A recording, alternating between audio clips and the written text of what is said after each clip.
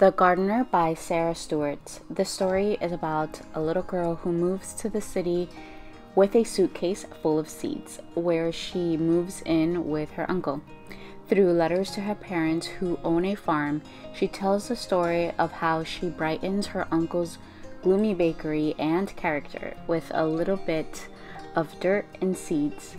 It's really a heartwarming story, and the neatest part for me is that the story is all told in a series of letters.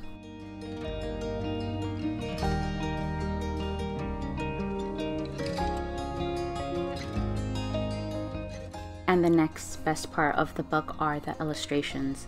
This pastel color palette is just striking and lively amidst the setting of the book, which is in the Great Depression era. The hand-drawn illustrations with the bold outlines and those expressive faces on the characters is just all a true work of art, and so very unique compared to other gardening-themed books. We Are the Gardeners by Joanna Gaines and Kids. And what I love most about this book is its wholesomeness. It encourages family values and morals.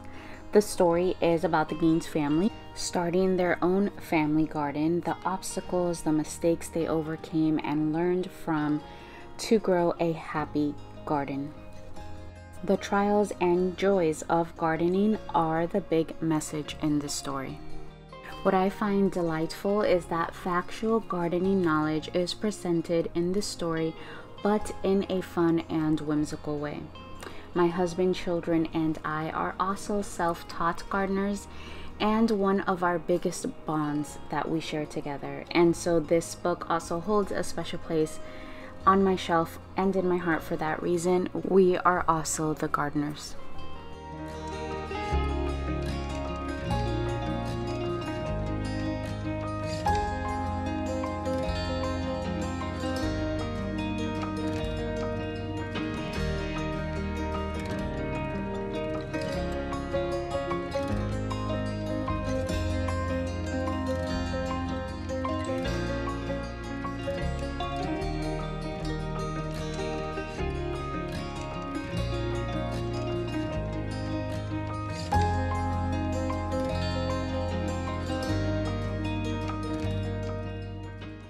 How Does My Garden Grow by Gerda Mueller.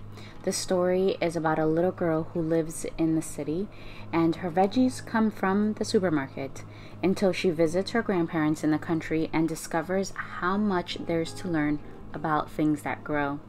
Again, a message about family bonds and values, this one between grandparents and grandchild. The story follows through all 4 seasons and all the work that the garden holds through them. It's inspiring to any family that might want to start a garden. The story also has all sorts of lists and instructions for gardening. So while it's not a gardening handbook, it is still educational. The combination of a story and gardening information I find to be delightful and my kids engaging. We also love this author, Gerda Mueller, and the illustrations in her books are always just beautiful and filled with awe-inspiring nature.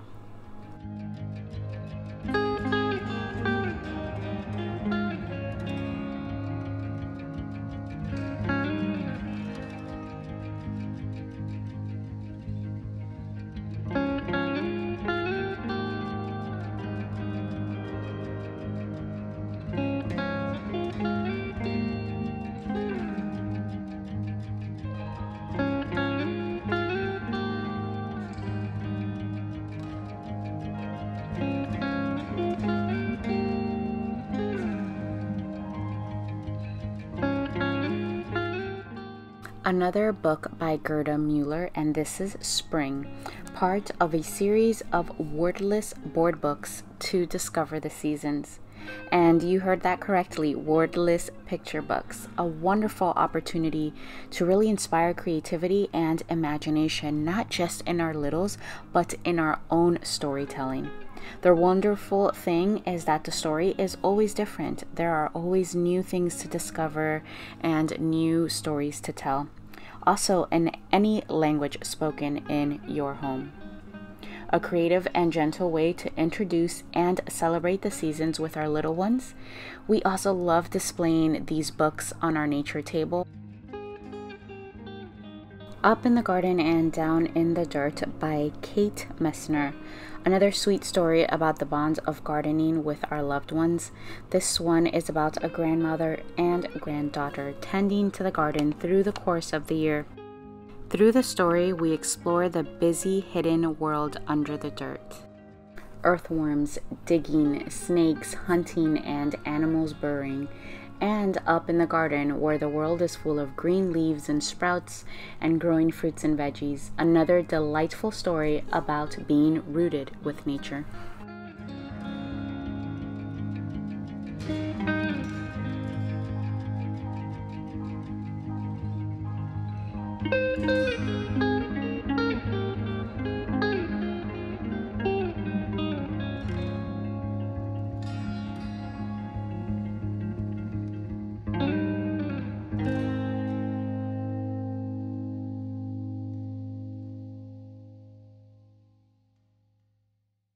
Over and Under the Pond by Kate Messner. We love the series so much that we own every book in it. In this story, a mother and son go rowing on a pond, and through the story we discover the plants and animals that make up the ecosystem of a pond. We've experienced that ponds become so lively during the springtime. Last year we were able to observe the life cycle of frogs by visiting a pond over several weeks.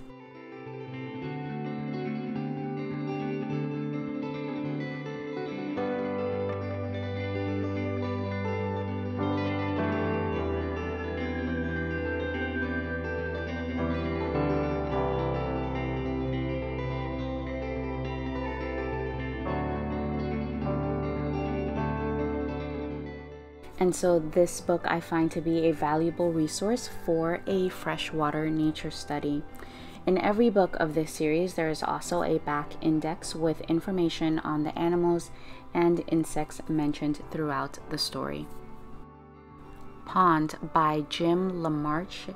I probably butchered that. This story begins in winter when a boy finds water in an old junk-filled pit in his neighborhood.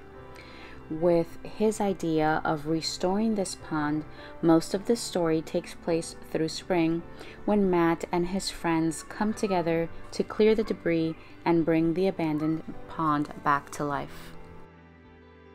This book captivated me because at the heart of this book is respect for the natural world. The message is that there is hope for our footprint on Earth, and we can restore the damage made by our own kind. And it's just delightful to watch the story unfold and the pond coming back to life, especially through these stunning illustrations. The illustrator does a wonderful job at depicting a serene nature. I also enjoy the touch of realism in the illustrations.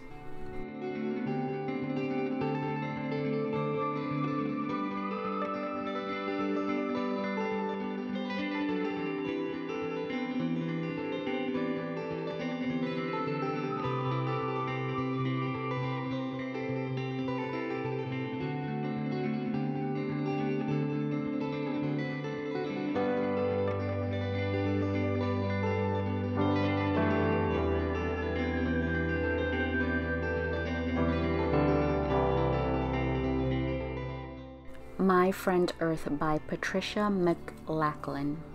This is a poetic children's book, the story describing and celebrating everything Earth does for us. Super engaging, and not just in the stunning illustrations, but these fun creative cutouts and shapes of the pages. A wonderful book for celebrating upcoming Earth Day. Well, in my opinion, Earth Day should be every day.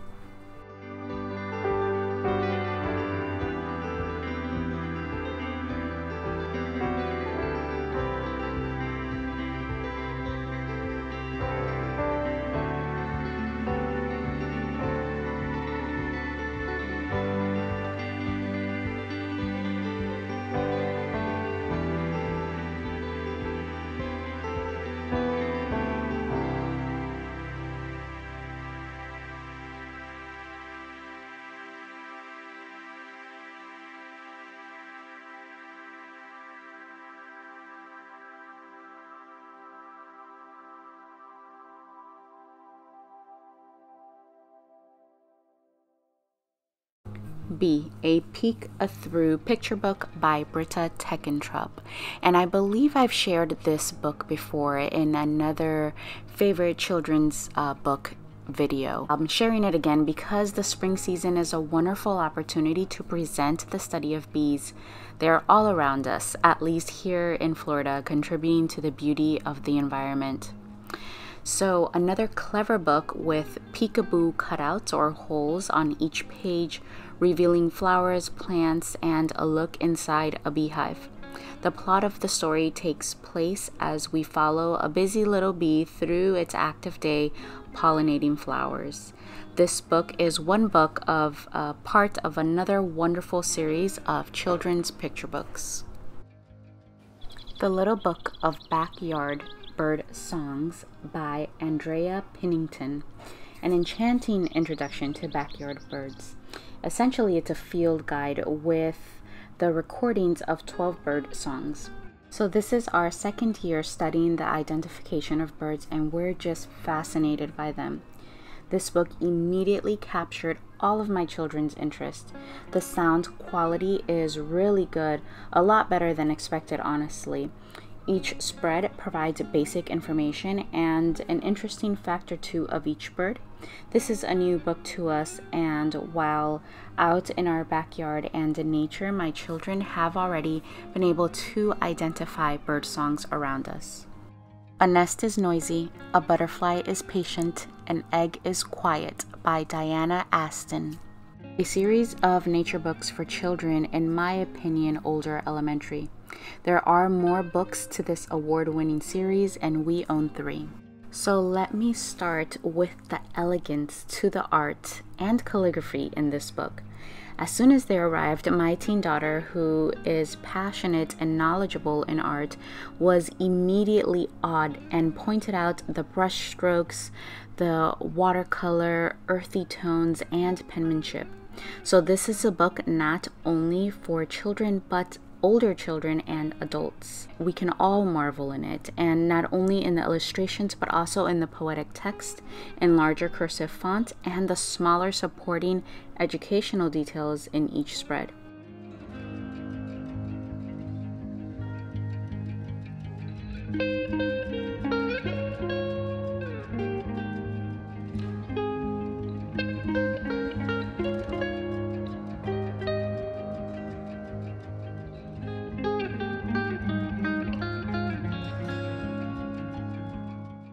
What I find really interesting is that you'll find featured the more familiar, let's say birds, nests, or butterflies, but also others not so familiar.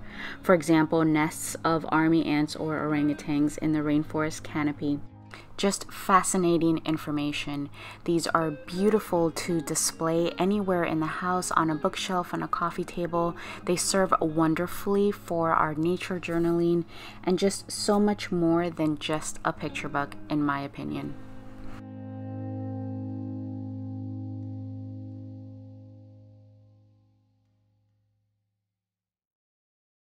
Alright friends, so that's it for today, but there will be a part 2 to this video so that we can share our favorite spring resources such as reference books, activity books, independent readers, read-alouds, board games, and more.